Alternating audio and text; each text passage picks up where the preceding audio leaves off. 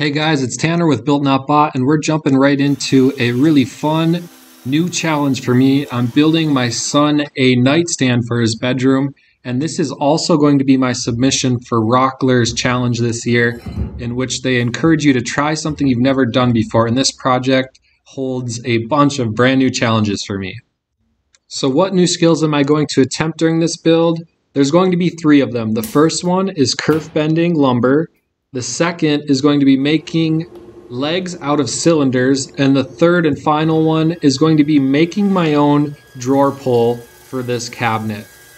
To get things rolling, we're going to start with the legs, and these legs are going to be cylinders. I'm using my homemade jig for my table saw. It's a little bit sketchy, but it actually does a really nice job in making cylinders. Just a little bit of cleanup work when you're all done because the cut is really rough on these. You can actually keep spinning the cylinder and then just rub sandpaper back and forth, and that speeds up the sanding process. Now, unbeknownst to me, making the cylinders themselves were going to be the easiest part of this entire project, and it was all pretty much downhill from there.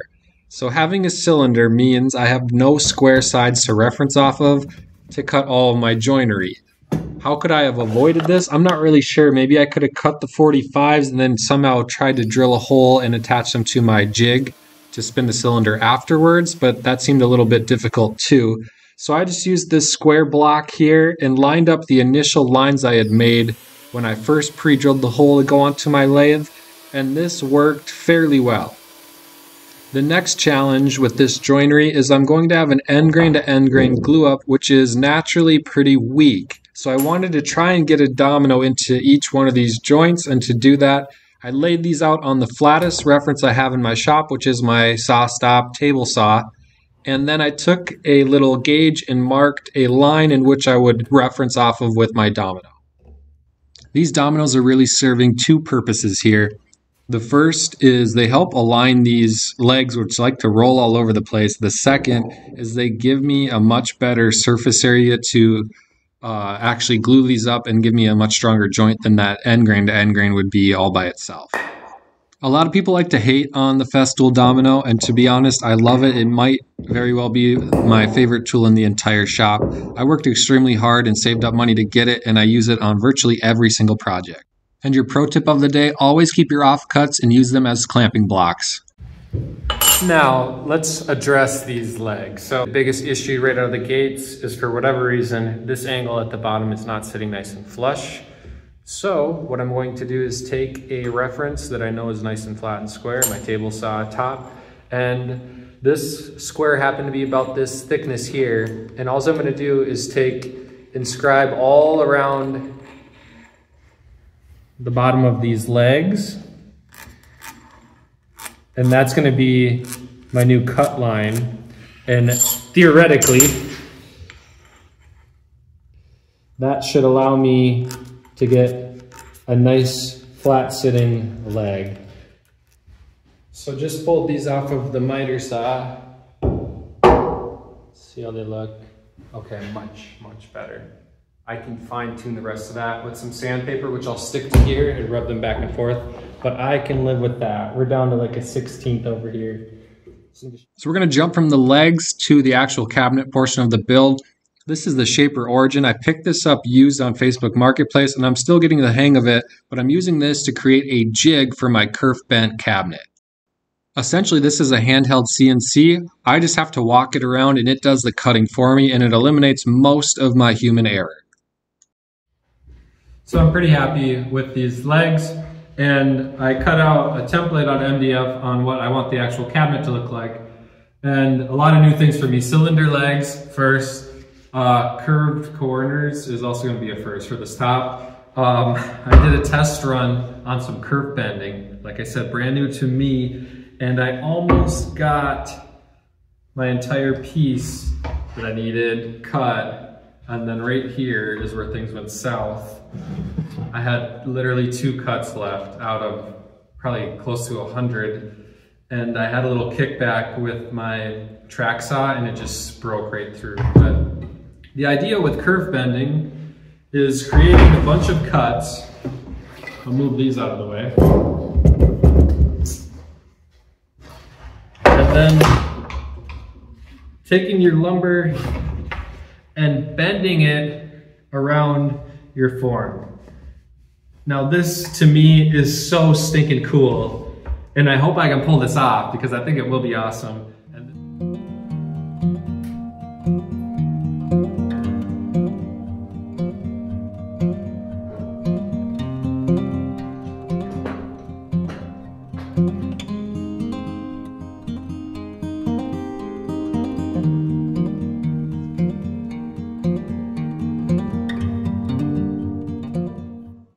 When I did my test piece, I used my track saw, but I didn't like how that was starting to kick back over the course of all of these cuts.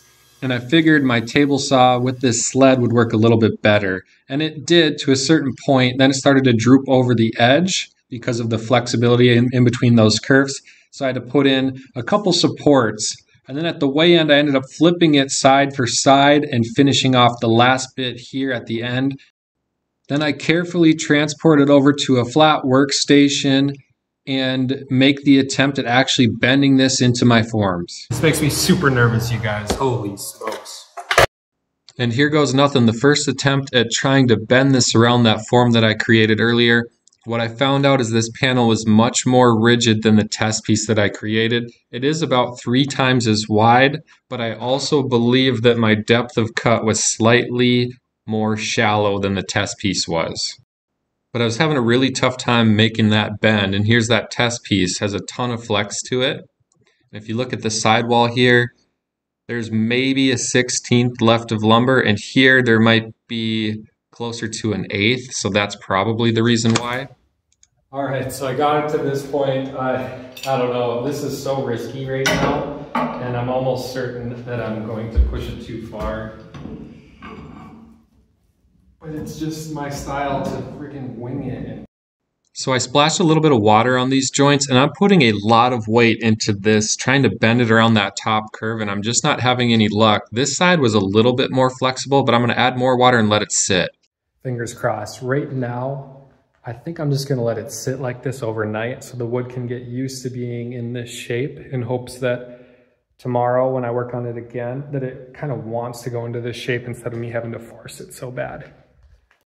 And the water did help, and letting it sit clamped up in the forms, it did somewhat hold that shape. So I went ahead and added all the glue and clamped it together and let it sit overnight. The next afternoon, I was excited to get back out to the shop and get all these clamps off and see what kind of masterpiece I had created when, boom, the first of many failures in this project. After several F-bombs, I sat and looked at this and wondered what I did wrong. I mentioned before, this is the first time I've ever done anything like this, and this was a huge rookie mistake. What I believe happened is these joints, when I curved them around, the wood was not actually pressed tight against each other. There were still large gaps in those curve cuts, and wood glue needs to be clamped tightly to itself in order for it to adhere properly. After scratching my head for a few minutes, I figured if I could somehow hold that seam from opening and spreading apart after I released the clamps, that it might actually still work out. So I CA glued these culls across the top of that seam in hopes that that would lock that into place and it would hold its shape. So I gingerly removed these clamps, being really gentle with the form. I had high hopes, but strike 2. There is a lot of tension here. I wonder if I just permanently glue those on, if that would work better or not. It was kind of holding, sort of.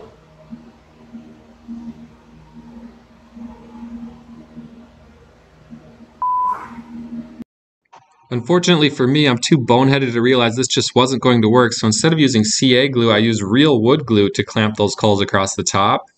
And they actually did hold it in place. Unfortunately, after taking a step back, it wasn't even close to square. So I karate chopped those clamping culls off, and I come up with the next plan. At this point, I've started to question every life decision I've ever made, but I'm going to add dominoes to the top. I'm going to epoxy all these curves instead of wood glue. I cut the corners out of my mold so that I could use them almost as a 90-degree angle clamp so that I'll be able to hold those sides at 90s, and I think with the epoxy flooded into those curves, there's no way this is not going to work, right guys? Right? Uh-oh.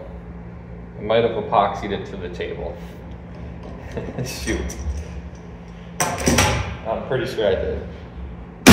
Oh, there we go. That wasn't too bad. A little bit.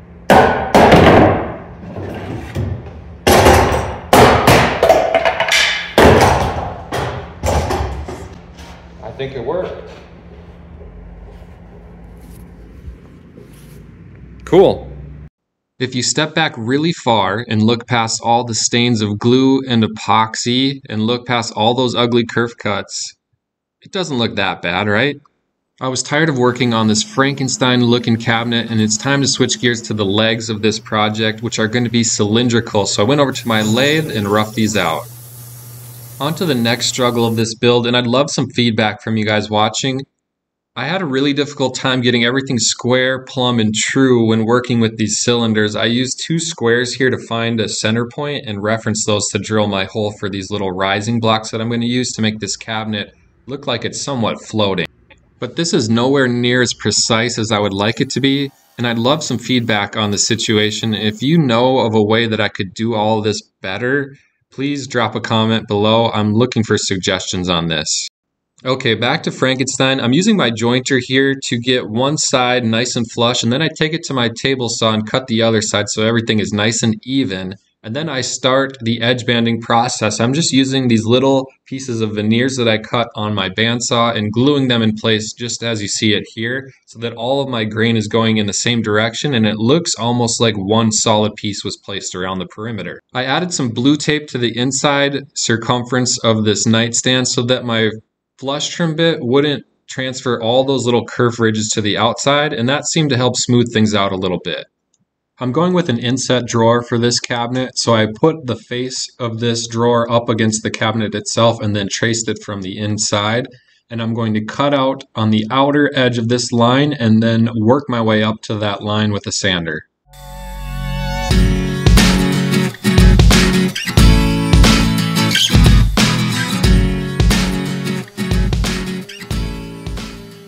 So using the shaper, I designed a drawer pull and an integrated system on the front of the drawer face that I think are going to be really cool. So essentially I have a hexagon here, and then I just finished up on a piece of scrap walnut the actual pull itself, and my hope is that I can take this and inset it into this drawer face so that when you reach in you have something to grab onto. And I don't know how well this will show up on camera, but there's just a couple thousandths left on here, and you can literally just take your fingernail and pretty much break right through it. So I'm gonna pop this guy out of here and sand it up a little bit. After a little bit of cleanup work on the sander, here's the first fit. Butter. That's pretty darn good. I've got it glued. The tape is just my clamp. I'm going to try and get into these creases as best I can to clean up the squeeze out. After that glue dried, it is time to put the face on this drawer front, and I use the double-sided tape method and the playing card trick to get an even reveal all the way around. The tape is fairly strong, but you still got to be a little bit careful when you're removing the drawer so that you don't shift that face in any way. And once you get a couple screws in it, you don't got to worry about it anymore. Gotta love that soft close finish, and this is my first real look at it all together. And the finishing touches, some Rubio monocoat. This is a hard wax finish. You just wipe it on and buff it off and let the wood kind of do all of the talking here. And that wraps up this project. It was an uphill battle from the start, but I'm really pleased with it. If you could do me a favor, like, comment, and subscribe. I don't get a ton of views on YouTube, and I'd love to change that, so any feedback would be greatly appreciated. Thanks for watching.